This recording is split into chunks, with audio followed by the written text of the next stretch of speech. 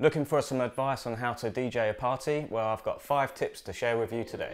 Click the like button and subscribe to the channel. Okay, let's get stuck in. Tip number 1.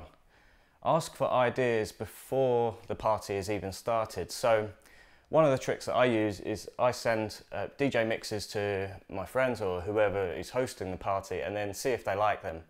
And what you'd be able to do from there is like get some ideas of the styles that they're after. And if you haven't actually done a mix in the style and it might be a bit more of an open format type set, then just get them to send you a Spotify playlist or some ideas on email, for example, or even WhatsApp them over. And then you'll get a flavour for what the style might be. And the benefit of this is that you'll mitigate any requests on the night or during the event, which could be quite annoying for some DJs out there. But yeah, they're my main tips for that. Tip number 2 is set up beforehand. So any gig that you're going to, especially if it's just like a dedicated party, like a garden party in the summer, for example, or a house party in the winter, maybe inside. So my tip is to get there early, get a good setup going, and then when everyone starts getting there, you'll be super relaxed. You won't need to rush to get set up. You can play whenever the host or the event organizer wants you to actually start DJing. So it's a really good way of reducing the pressure and it builds up a bit more confidence for yourself. A bit of a ninja tip for you on that though, from experience I've found that you need to find a good place to set up to allow for people to dance or just enjoy the ambience or the setting that or the vibe that you're trying to create. So that's really important. So if you're tucked away in the corner and there's not really any space for anyone to DJ, or it may be the corner that you're tucked away in may be the space that people want to have a break and just chill, have a chat. So you've got to think about these things. Where do you envisage people having a boogie on the dance floor? Where is the sound going to be blasted? Is it in the right direction? So summarize these things and then agree with the event host, and then you'll be golden. Tip number 3, protect your gear. Protecting your gear is really important, especially if you're doing an outdoor gig.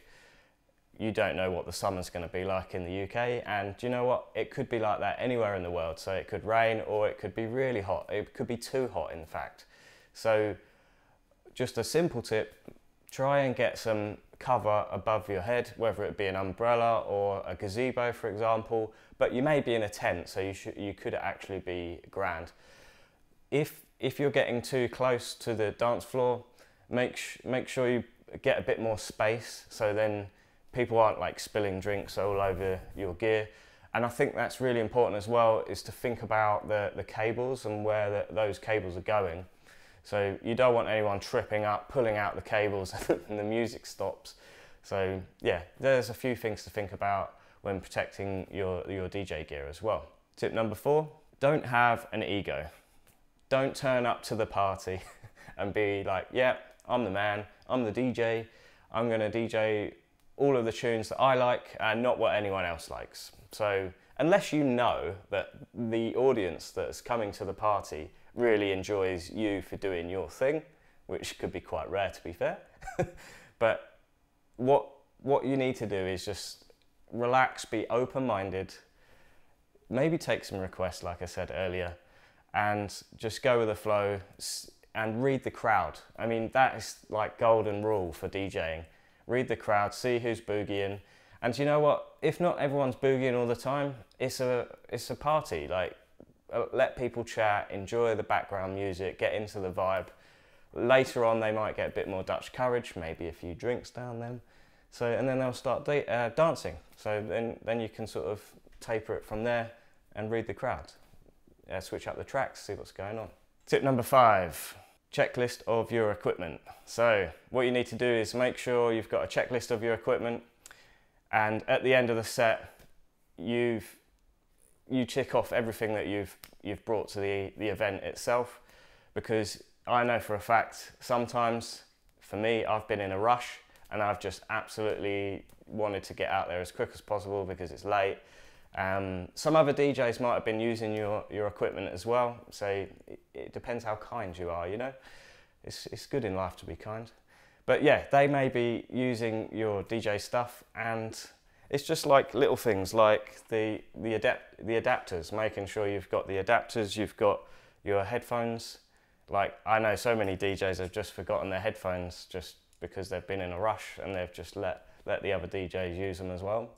So yeah, expensive equipment or expensive mistake to make if you leave your equipment, especially if it's not an event nearby where you live. So yeah, like I said earlier, subscribe to the channel, click the like button, go to beatmatchguru.com, check out lots of DJing tips and tricks, and we'll see you next time.